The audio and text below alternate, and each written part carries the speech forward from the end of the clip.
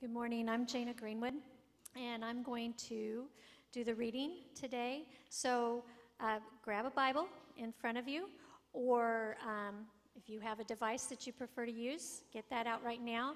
We're going to start with Romans chapter 10, verses 9 through 15, and then we'll move to Hebrews chapter 6, verses 1 through 12. So reading from Romans. Because if you confess with your lips that Jesus is Lord and believe in your heart that God raised him from the dead, you will be saved.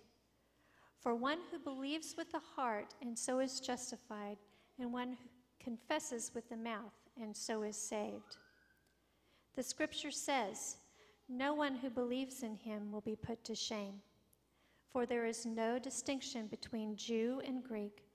The same Lord is Lord of all and is generous to all who call on him. For everyone who calls on the name of the Lord shall be saved. But how are they to call on one in whom they have not believed? And how are they to believe in one of whom they have never heard? And how are they to hear without someone to proclaim him? And how are they to proclaim him unless they are sent? As it is written, how beautiful are the feet of those who bring good news." And then reading from Hebrews 6, verses 1 through 12.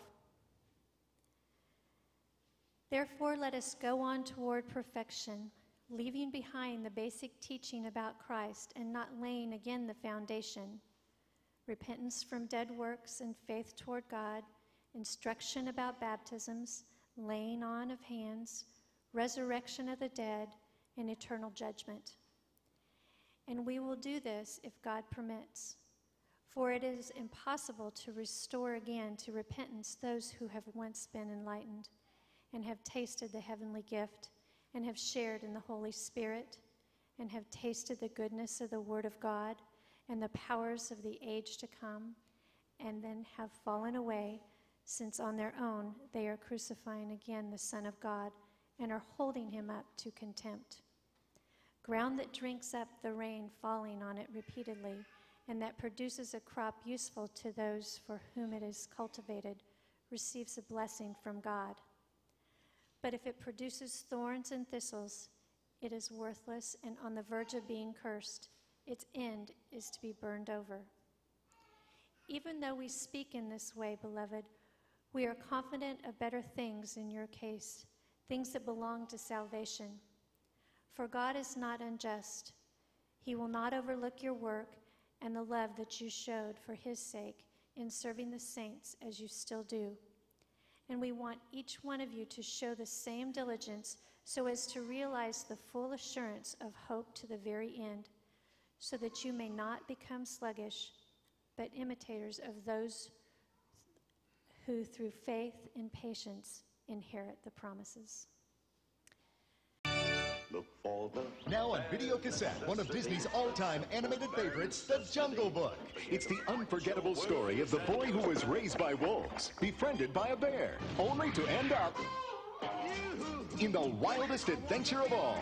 It's a tale filled with excitement, surprises, danger, and fun. Walt Disney's classic, The Jungle Book.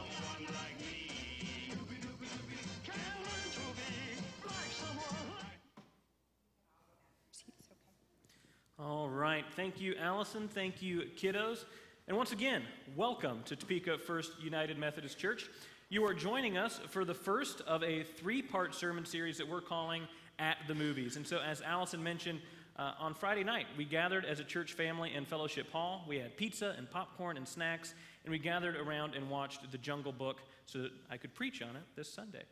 Next Friday night, we're going to watch the first Incredibles as a church family, and that is conveniently just in time for the second Incredibles, which comes out that weekend. So you can come watch the first one, get a recap, and then on Saturday night, go watch Incredibles 2 and have a whole weekend of Incredibles. That's my plan, at least. And the third week, we will watch The Little Mermaid, and Jeff will preach on it. And I found out that there's a new Little Mermaid coming out, so we have predicted all these new movies coming out because we're just that good, I suppose. The Jungle Book. It is an old and classic story. It originates from Rudyard Kipling, the British author who wrote the book in the 19th century. And since that time, it has been remade into many movies and many TV series time and time again. And we love the Jungle Book because of the story it tells. It focuses around the man cub Mowgli. And Mowgli is abandoned in the jungle as a young boy after his parents are killed, and he is found by Bagheera, the Black Panther, and Bagheera takes Mowgli to the wolf pack. And the wolf pack opens their hearts and their homes to Mowgli and raises him as one of their own. But not all is well in the jungle for the little man cub. There is a villain to this story, the evil, merciless, and lethal tiger, Shere Khan. Shere Khan hates Mowgli, not because he's met him, not because Mowgli did anything to him, but simply because Mowgli is a man. And this tiger does not like human beings, and so he vows to hunt and to kill Mowgli.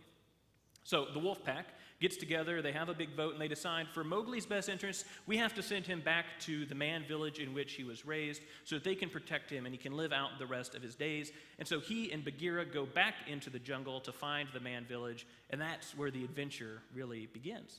In the jungle, they meet all kinds of fun and fascinating characters. They meet Kaa, the ball python that tries to hypnotize Mowgli and Bagheera and wrap them tight in their coils, but Kaa is continuously failing to do so. They meet Baloo, the big, lovable bear that becomes a close companion and friend to both Mowgli and Bagheera. They meet the envious King Louie, the king of the apes, and he is jazzy and fun, but obsessed with man's red fire. He wants to know how he can make fire so he can take over the jungle and rule over it as the king of all creation. He's a greedy monkey. And of course, time and time again, they encounter Shere Khan. At the end of the movie, Mowgli defeats the tiger, banishes him from the jungle, and returns to the man village to live out the rest of his days. And as I walked in this morning, I had a few people say, you know, Austin, I've never seen The Jungle Book. And I reminded them that it's a 120-year-old book and a 50-year movie, so there aren't spoiler alerts anymore. That time has long passed, so I know I gave the ending away, but you've had a few decades to watch it if you haven't seen it yet. It is a wonderful tale, and there are a lot of lessons to be learned from the Jungle Book. When I was in Tonganoxie at the Methodist church there, we did a whole sermon series on the Jungle Book when the new live-action remake came out. So it was hard for me to boil a sermon series down into 20 minutes of talking with you today. But I want us to focus on one of the many messages that we find in the Jungle Book, the way in which the characters grow throughout the story.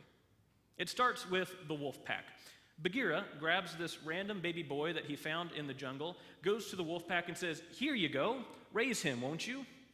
And the easy answer for the wolves would have been, no, he's going to grow up to be a hunter. Human beings out of the village, they come and they hunt all the animals in the jungle, or he'll build a village and that will destroy a piece of our habitat. And Bagheera, you know that we just had cubs of our own. We have our own family to take care of and to worry about.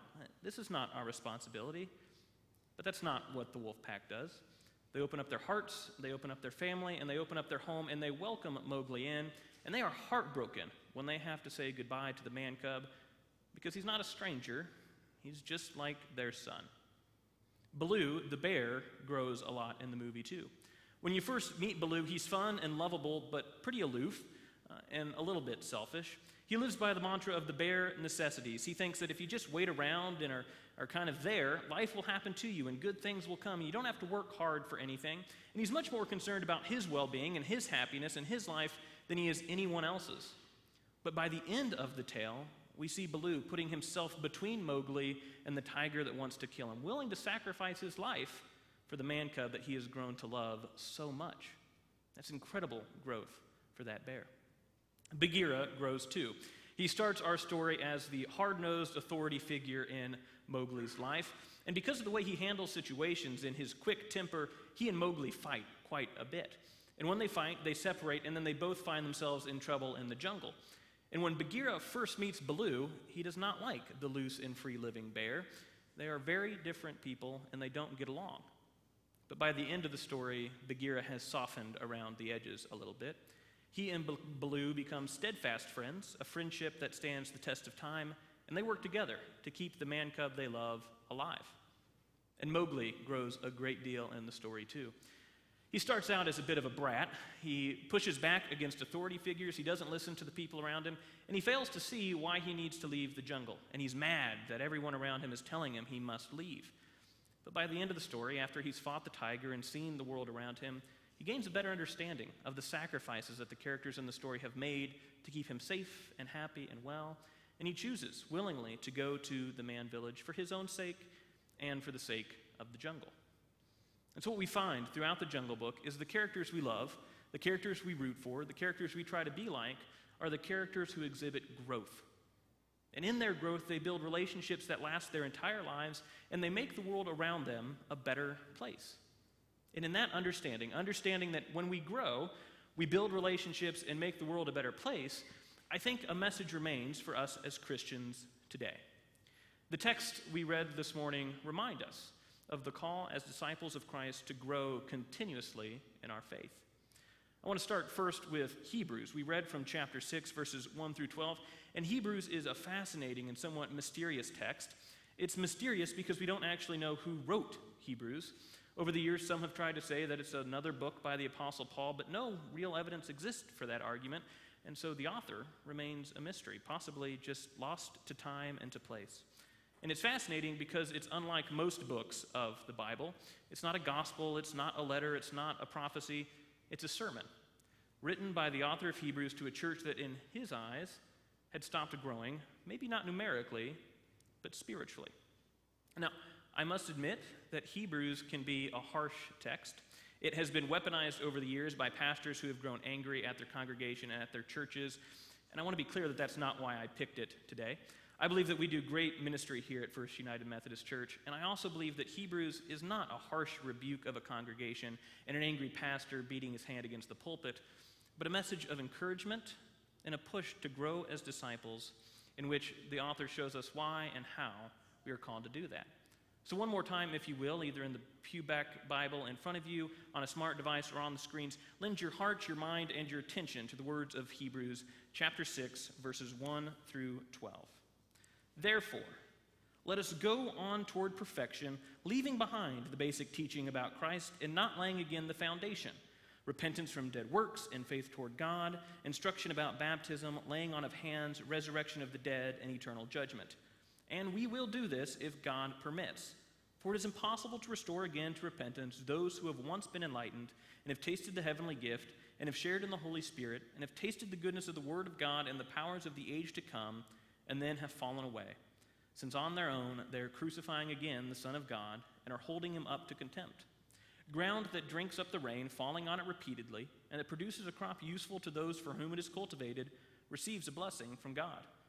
But if it produces thorns and thistles, it is worthless and on the verge of being cursed. Its end is to be burned over.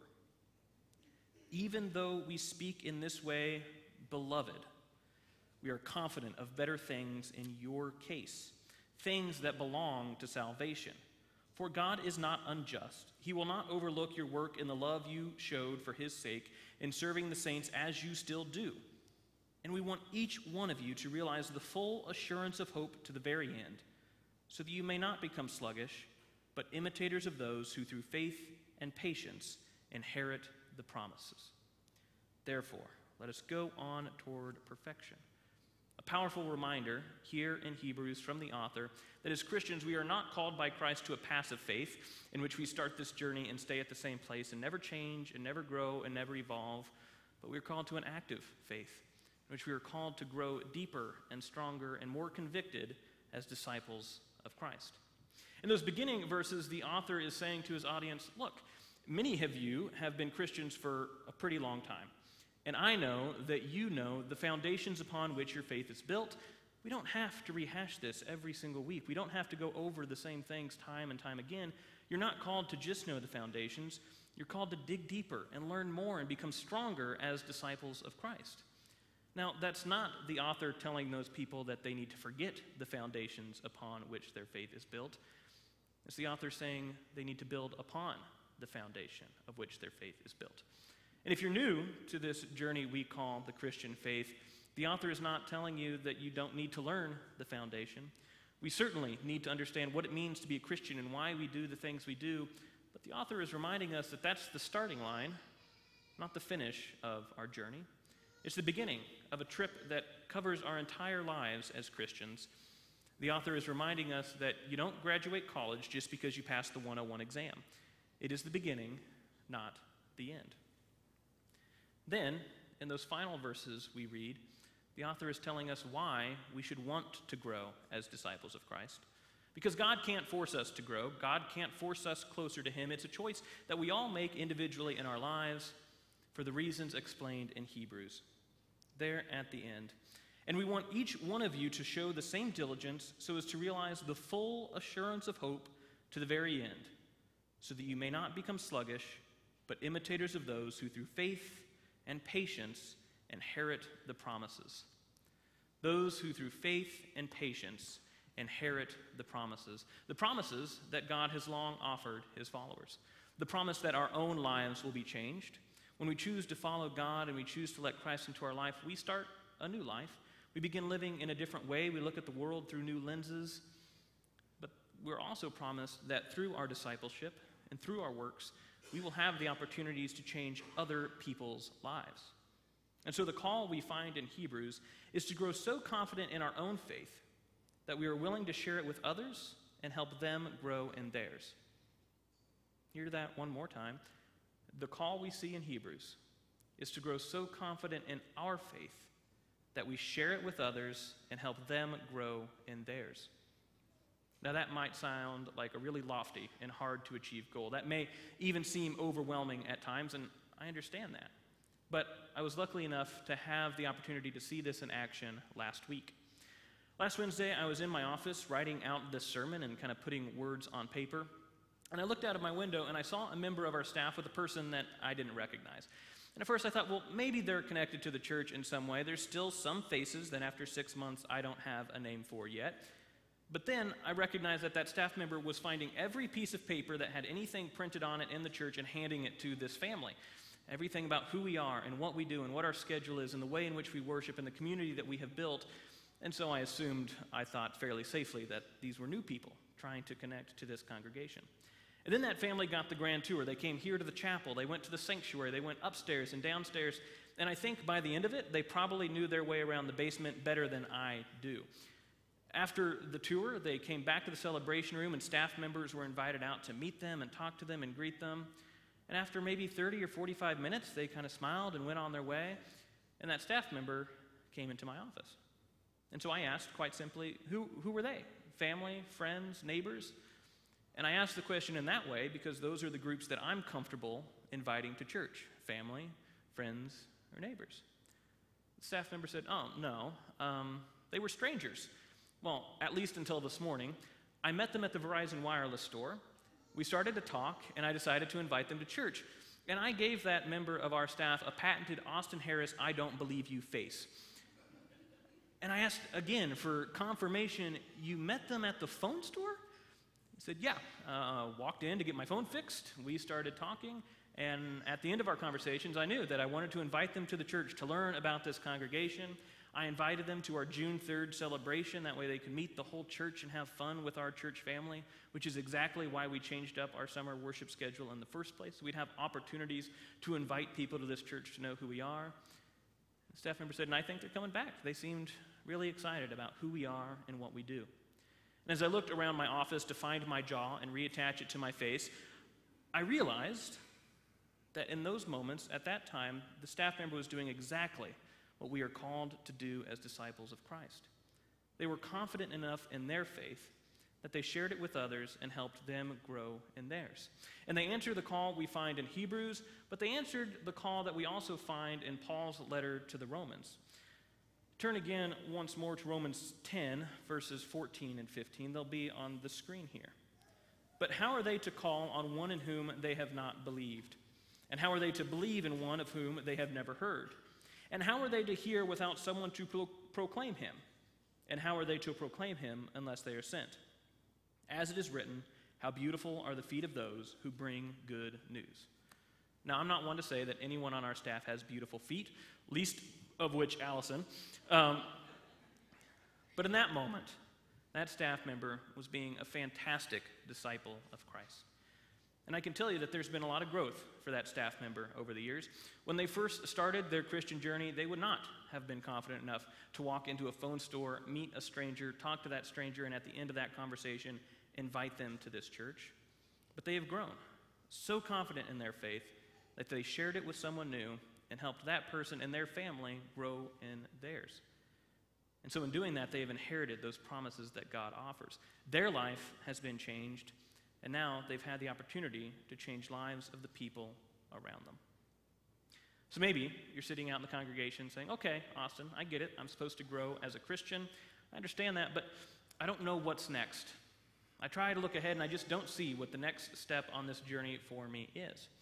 Or maybe you hear this and you say, well, Austin, I've been a Christian for a very, very long time. I do all these things. I invite people to church. I'm a good steward to my neighbors. Certainly, there's no more growth left for me.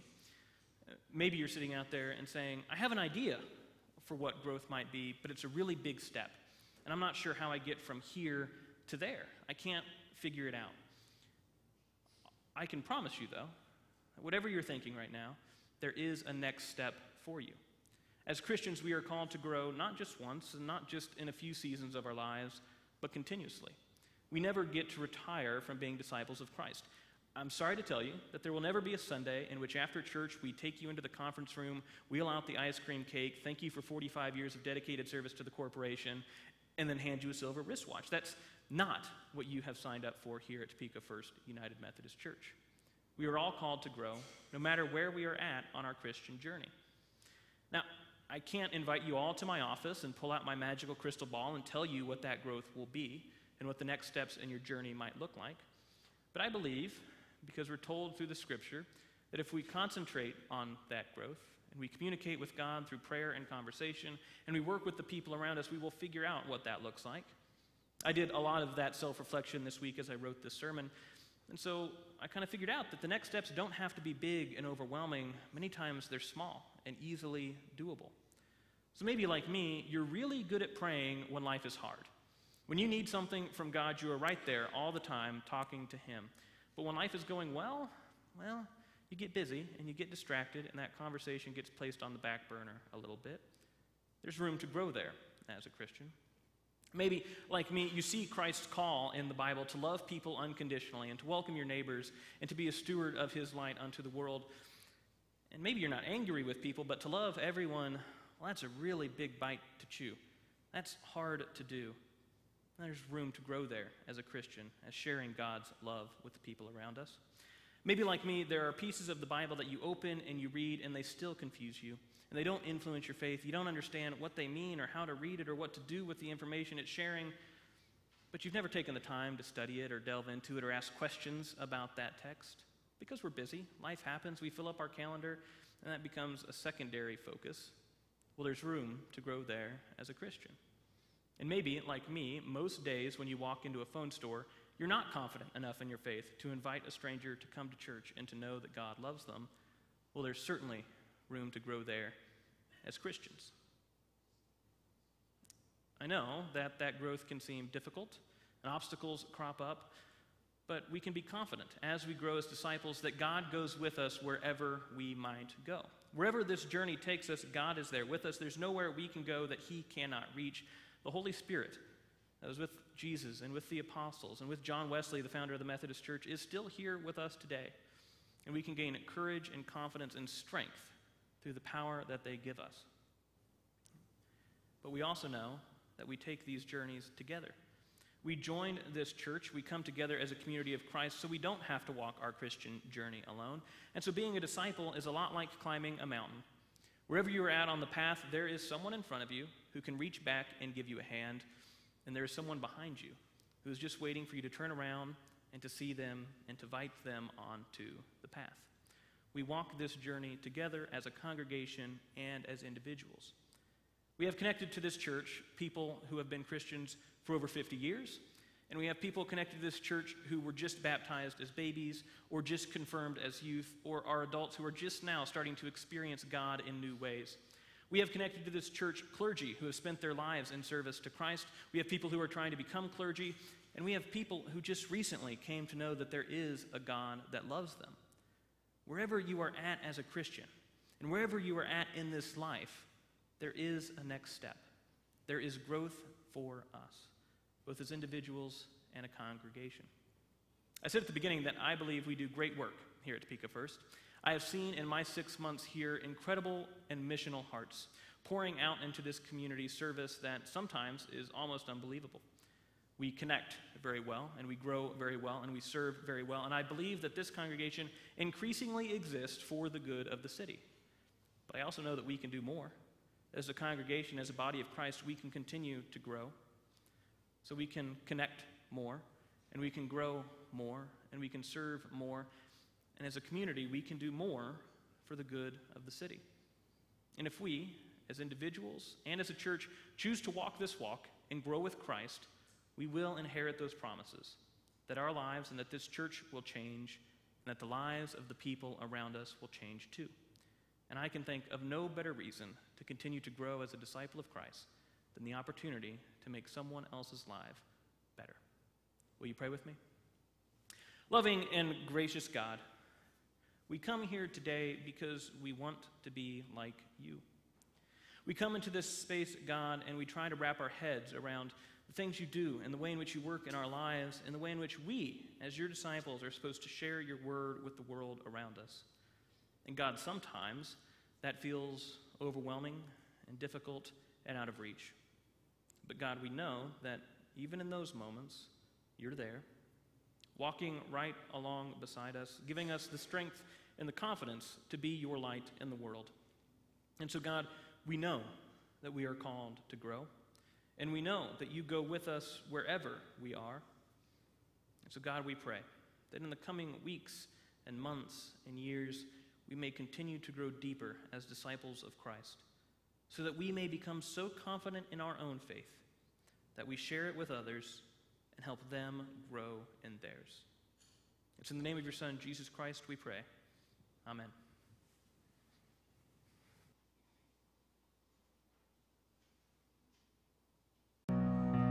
Amen. Thank you, praise band, and thank you all for clapping along. As I walked around this week, I kept noticing in the little kitchen out by the celebration room that we as a staff use to microwave our frozen lunches and get coffee in the morning, this mug sitting on top of the microwave throughout the week. And I thought, well, there's a quote on it that I really love that I want to share during the benediction, and so I was going to use it. And I walked in this morning and I find Michael holding it, drinking coffee out of it, because it's his mug that he forgot here last Sunday. And I said, oh, Michael, I was going to use that as a sermon prop, which means it's property of the church now. And the good Methodist Michael is, he took it, poured his coffee into a new cup, handed me it, and said, I will get it next Sunday. So we have our cup and our quote. It's a quote from John Wesley, one of his more famous, and I think it perfectly captures the way in which we are supposed to live as Christians. Do all the good you can, by all the means you can, in all the ways you can, in all the places you can, to all the people you can, as long as ever you can. John Wesley was a giant of the Christian faith, yet he knew that he never got to retire from growing as a Christian. He did all the good he could, everywhere he could, for as long as he could, and we are called to the same thing today.